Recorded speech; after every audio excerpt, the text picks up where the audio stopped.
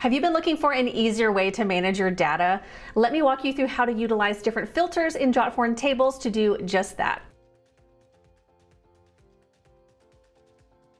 Hey everyone, welcome to Jotform. I'm Kimberly, and different filters within your submission data can help you find specific submissions based on the criteria that you choose. So I'm going to go ahead and choose a specific form. We're going to choose this welcome form, and we're going to head to the submissions.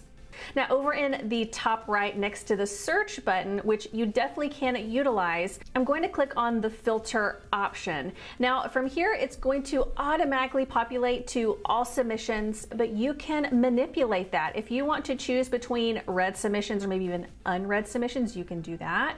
And you can also manipulate the time. It's going to automatically fall on all time, but let's say you want the ones that were from today or the last 3 days. And you can see there's lots of different ones to choose from.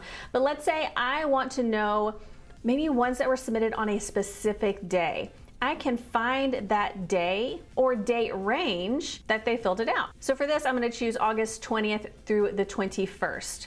And once you choose those dates, just click anywhere outside of that pop-up and it will automatically input your data. And so we can see it populated up here and down here. So I can go ahead and click Apply Filter, and we can see the people who submitted a form between the 20th and the 21st. But that's not the only thing that we can utilize this filter option for. I'm going to go ahead and clear out those dates.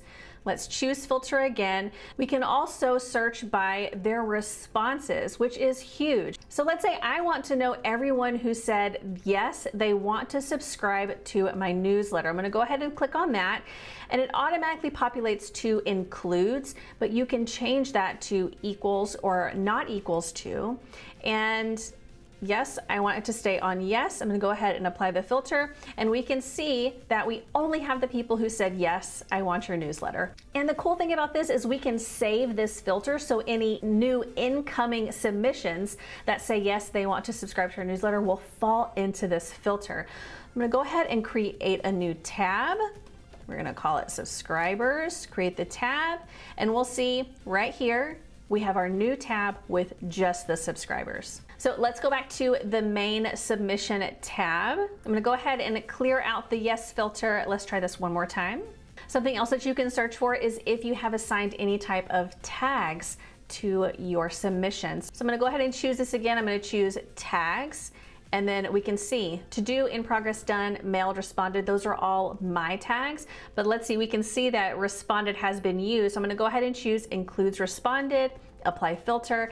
And now we have all the submissions that fit that specific tag. And again, we can create a new tab if we wanted to. And that's pretty much it. It is super simple. So if you have any questions about utilizing the filter options in the submission table to manage your data, please let us know, and I'll see you next time.